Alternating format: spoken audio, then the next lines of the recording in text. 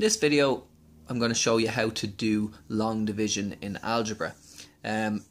We're asked a question, show that 4x minus 1 is a factor of the cubic expression 12x cubed minus 55x squared plus 29 minus 4. And we do this by dividing 4x minus 1 into the cubic expression. Here are the steps that I like to use for long division in algebra. Step 1 is divide, step 2 multiply, step 3 subtract, step 4 bring down, step 5 repeat. Okay, so let's give it a go. Step 1, divide. We're going to divide 12x cubed by 4x. Forget about this 1 for the moment. 12x cubed divided by 4x is 3x squared. We write the answer up there above. That's step 1. Step 2, multiply. So we're going to multiply this 3x squared by 4x minus 1. 3x squared multiplied by 4x is 12x cubed. 3x squared multiplied by minus 1 is minus 3x squared. That's step 2, multiply. Step 3, subtract. When I'm subtracting this here, I need to change both of these signs. Because if I'm subtracting, this minus is going to multiply by this plus to give us minus, and it's going to multiply by this minus to give us plus. So now, these two cancel. These always give you 0. These two, minus 55x squared plus 3x squared, is going to give us minus 52x squared. That's step 3, subtract. Step 4, bring down. I'm going to bring down the next term, which is 29x.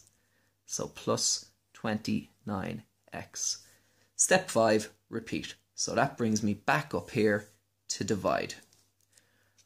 I'm going to divide minus 52x squared by 4x. That will give me minus 13x.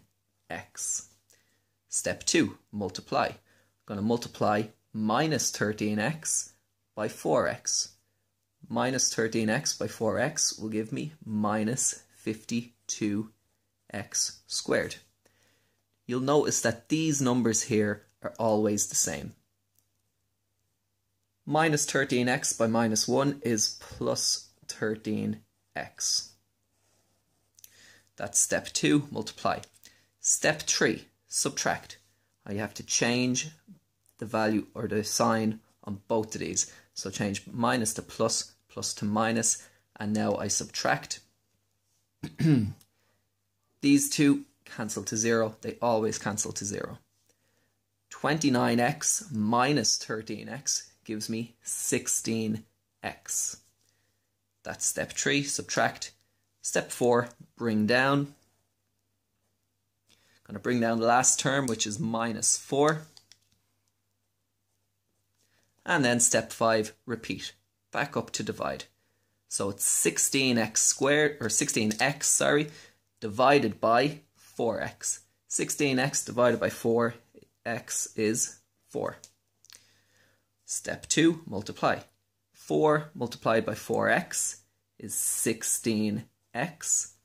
4 multiplied by minus 1 is minus 4. Now you'll notice that I have the same terms here and here. When I subtract, step 3, change both signs. That gives me 0, that gives me 0. Once I get 0 down here, that means I have no remainder. That means that 4x minus 1 has divided evenly into our cubic expression, and therefore 4x minus 1 is a factor of the cubic expression. So I can finish it off by saying, therefore, 4x minus 1 is a factor